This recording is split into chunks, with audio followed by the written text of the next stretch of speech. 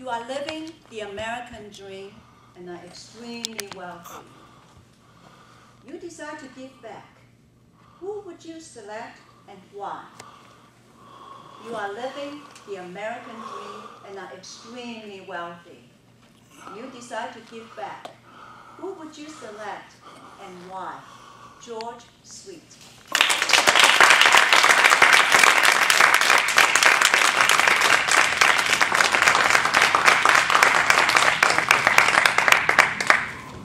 That's a good question. I'm happy to think about that. It gives me an opportunity to plan for when I am a wealthy millionaire. And what would I do with all that money? Well, first, my family, they should get their own money because it wouldn't be fair. There's so many needy people out there. And so I would not give it to one particular group or one particular organization. I think the best way is to spread it out. You see these TV shows where they send somebody out with money to give away to needy people, and they go into different charities.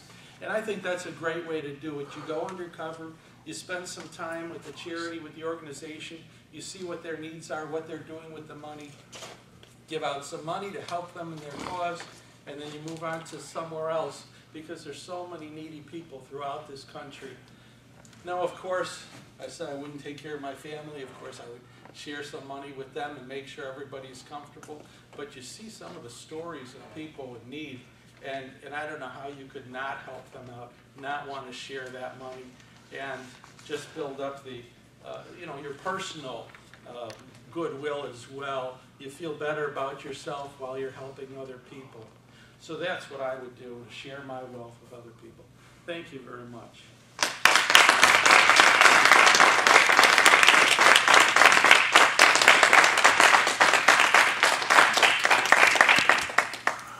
We have 1 minute of silence, time keepers, so the judges can mark their ballots.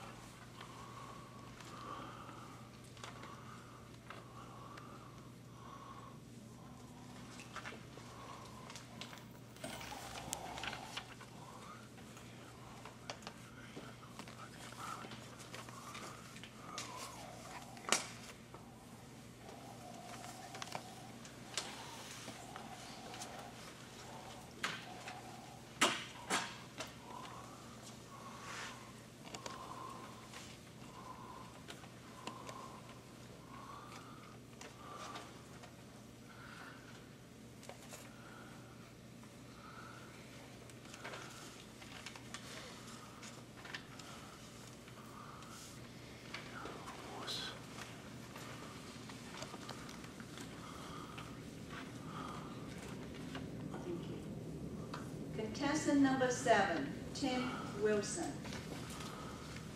You are living the American dream and are extremely wealthy. You decide to give back.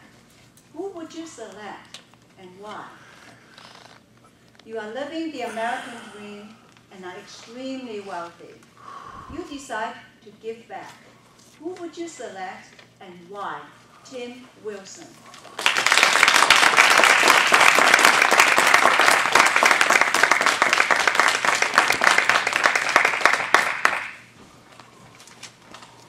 Don't you just hate rich people? So if you're actually wealthy, extremely rich, that means probably everybody hates you. Now you may wonder, how do I know this? Because I watch TV. You ever notice that on TV? When there's a rich guy and a bunch of other people running around and somebody kills somebody and you go all the way through the show and at the end you figure out the rich guy did it? You ever notice that? Or where you've got a situation where there's something going wrong and the rich guy's really evil, he's nicely dressed, nice in a suit. You see the guy in the suit, you know, that's the bad guy. So if I was rich, I would have to be evil, right? Like the Despicable Me guy. You see that? Remember that movie? Despicable Me? Yeah, just like that. Starbucks, choo, choo, choo, choo, choo. Freezing everybody as they went up to the Starbucks counter. In case you didn't see Despicable Me, by the way, there's a scene in Starbucks, seems to be a Starbucks, and all these people are waiting in line for coffee. And this guy, the Despicable character, you know what I'm talking about, goes up with his freezing ray and freezes everybody all the way down the line so he can get to the front of the line and get the coffee. So that's the guy. So the question is, who would an evil person give all their money to? Well, North Korea comes to mind. Other places, other people, something evil. I guess one of those Bond villains. Meet a Bond villain. Yeah, I'd give my money to a Bond villain. If there wasn't a Bond villain, I'd sponsor a Bond villainship and start it up and get it going. Because as a rich person, I've got to do my evil duty and do it the right sort of way. So if I was a rich person and had all the money I could and could just give money out, I'd give it to a Bond villain.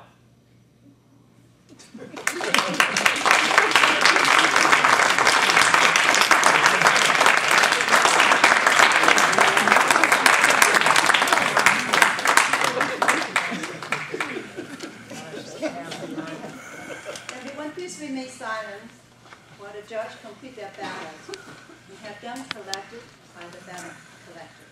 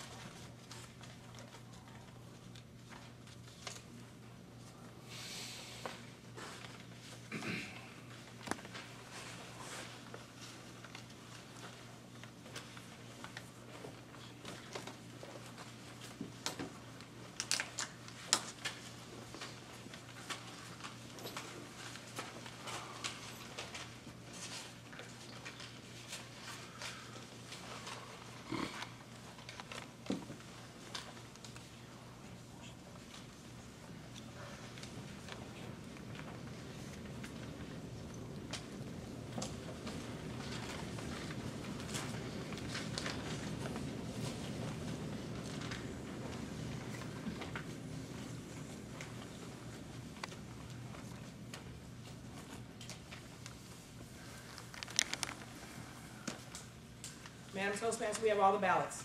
Thank you.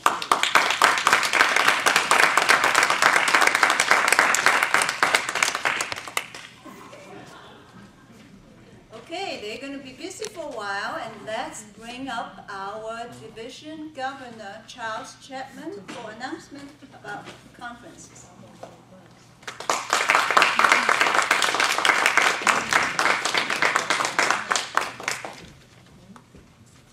Fellow Toastmasters, yes. Announcements. B South is having a contest. Miss Melissa, what day is your contest? The 26. 26 at 5:30, Willis Tower. Be there or be square. We like to support the downtown group. I want to get that announcement so we can get more people in and see what's going on here. Second of all, we're having a spring conference.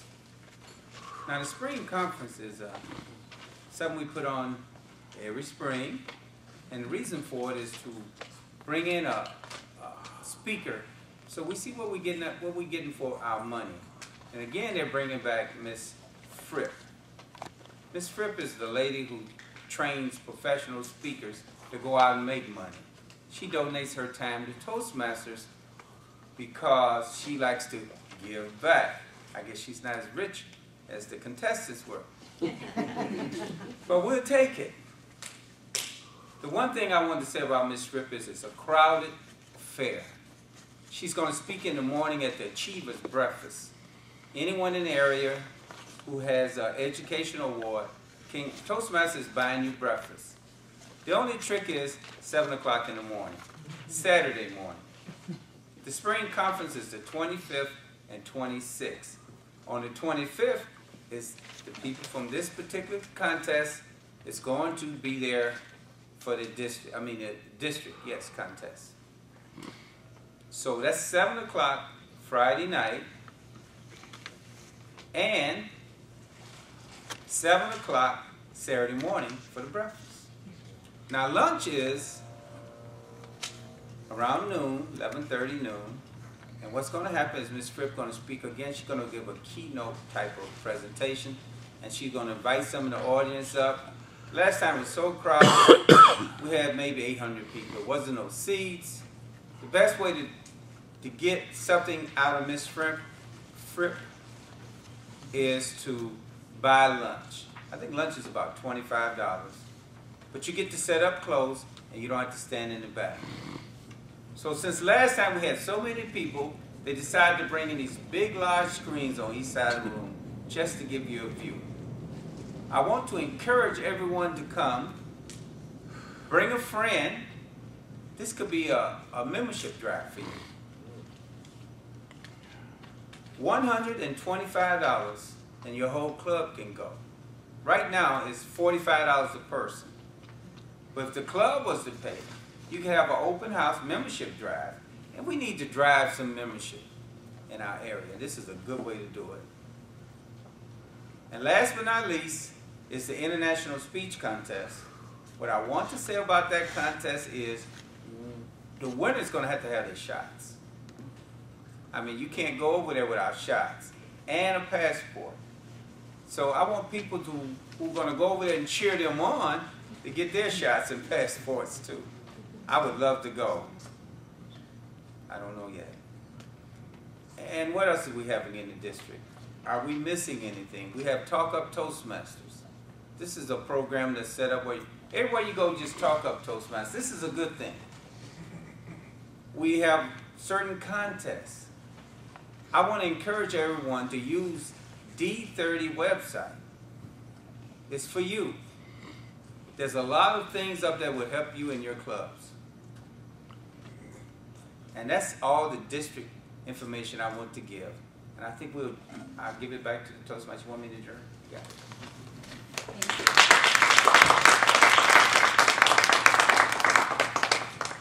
I think it's time for an overdue break. And if you would take up your clock, your phone or something, that's synchronized. I have 6:55. Is that what you have? Central Time? And we make it 10 minutes. Linda and Bill graciously, and I think Northern Trust too, right? Yes. Provide the refreshments, so eat it up, consume it. Washroom is all the way in the back, and come back at 7:05.